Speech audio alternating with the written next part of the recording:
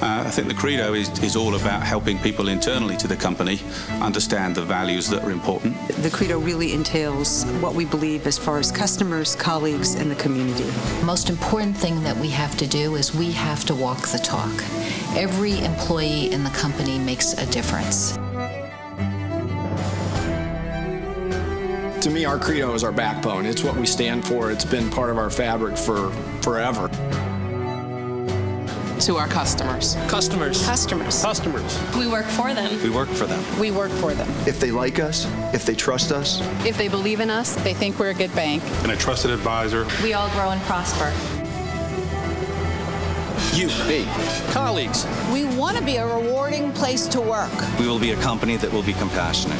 In times of personal difficulty, we will treat each other and every colleague with respect.